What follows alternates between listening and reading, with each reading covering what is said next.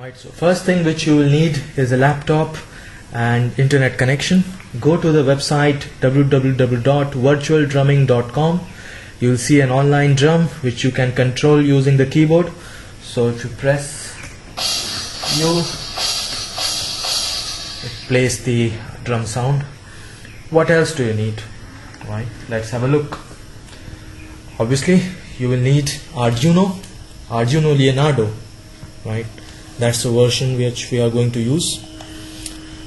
You also need a 1 mega ohms resistor, quarter watt would do, one breadboard. I have got this Spark Fun case in which I can attach both Arduino and the breadboard together. You will need some jumper wires and some alligator clips, right? Alright, so let's have a look how the circuit is, right? So let's have a look at the circuit, right? It's the most simplest circuit ever. So we have got Arduino Leonardo, right? We connect the 5 volt supply from Leonardo to the breadboard rails and also the ground, and then we create a voltage divider. So one side of the voltage divider is the 1 mega ohms resistor. The other half of the divider would be your bodies, right? So this is person 1, this is person 2. So one end of the clip would connect this point to one person's wrist. The ground will be connected to the other person's wrist, right? And when they touch each other, the circuit will be closed here and a resistance would act at this point, right? So this will start acting as a voltage divider and you will get a voltage reading at this point. This reading is transferred to Leonardo at analog input pin A0. Then we write a code which senses the change in voltage at this point whenever two people touch each other, and then with the processing logic we send the serial command to laptop which is connected through USB cable, right? So we will try to emulate a key press whenever the circuit closes here. Okay, so this is the overall idea about the circuit and how it works. Now let's build it up. Alright, so let's get started and build the circuit. Right, so first we will create the rails for power supply and connect the positive 5 volt and ground to the breadboard rails. So I'll connect the 5 volt power supply to the positive rail, which is marked with red here. Then I'll take the green jumper and connect negative to the negative rail here, right? So I have got the positive and the negative attached to the breadboard as shown in the diagram here, and let me build the voltage divider now. So I need a 1 mega ohms resistor coming right from the positive rail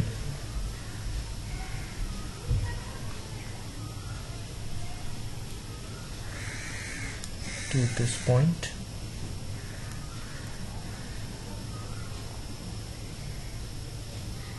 right? And then you will see this end of the other end of the resistor is connected to the analog pin, which is the A0. So I'll take the yellow jumper to denote the signal. That's connected to the A0,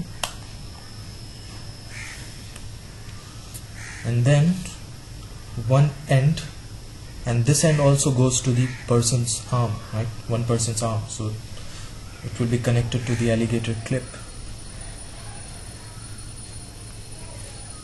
So this goes to one alligator clip shown like this, right?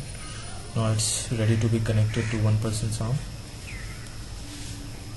and the other alligator clip comes from the ground point. So I'll take the ground and connect the other alligator clip here, right? And this goes to the other person. So one person would be connected to this, and other person would be connected to the yellow one. So when they touch each other, it will send a signal to the laptop. Now again we need to connect the laptop, right?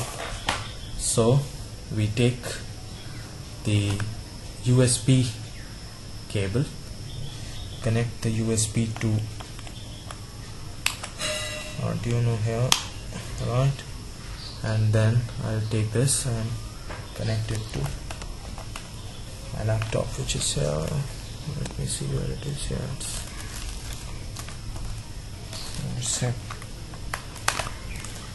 Alright, so I've connected this to my laptop also, and alright, now let's see how it works. Right, but hold on, how will it work without uploading the software? So we missed the most critical part of it. To use this, the concept behind this is very simple. We use a high resistance switch to check when the circuit closes by the contact of two bodies. However, the problem with high resistance switch is that there is lots of noise, right? And in order to reduce the noise, we need some kind of noise filter. Moving average is a mathematical concept which can act as a very good noise filter, right? So what I did was I downloaded a library which can help us to capture the moving average. It's called moving average filter. Now if you are comfortable with Arduino, you would know how to add library. So you go to the Arduino folder, right, and go to the library folder, and in the library folder just save the file. You can find this file in the link provided by me. So you save this file there, and then come to your Arduino project, right? This is the code which I have written, and along with this you will need to add the library. So go to Sketch, import library, select the library moving average, and as soon as you select it, you will see that #include moving average filter.h will be added. This means that now this code will be able to use the library, and copy paste the code which you can find in the details section of this video, and just upload it. So after uploading it, you are ready to go. Thanks very much for watching this video, and thanks to Mowgli as well. Mowgli, can you hand the camera towards Mowgli? He's a very good friend and assistant. He has got a lot of contribution in our projects. So thank you, Mowgli. Okay. Okay, all right. So guys, see you soon. Do some more projects, and do let me know if you have any questions or any difficulties. I'll be glad to hear from you. Thanks very much. Cheers. Bye.